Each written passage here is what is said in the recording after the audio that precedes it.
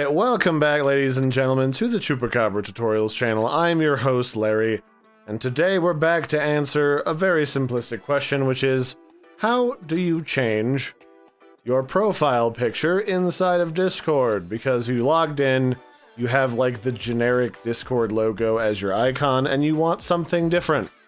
The simple answer is, when you're on Discord, you go down to the gear in the bottom left-hand corner, which is your user settings, and then here under all of your account information where it says your username and your email and all that stuff, you just click on your portrait up here at the top, and it says change your avatar. Now this should pop open your file browser to whatever it was looking at most recently, and I recently downloaded to my temporary Photoshop file some random pictures from the Rando Is comic artist. And I think I'm gonna use the Rando Laughing one now. And then if it's a little bit too big, it'll ask you to crop it, and it'll have this nice little crop feature here. And you can zoom in on just the part that you want. I'm gonna go with the really creepy laughing face.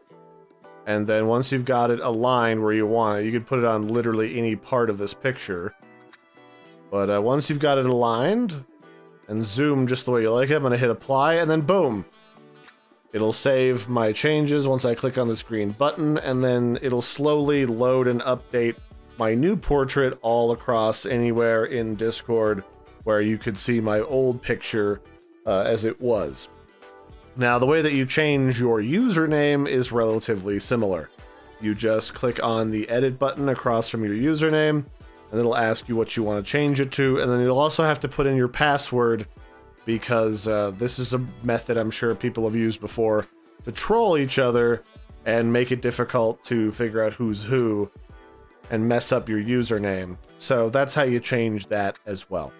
So this has been just a brief tutorial covering how you change your profile picture inside of Discord, so that when people click on you, they can actually see, you know, your fancy new icon that you like as opposed to your old one.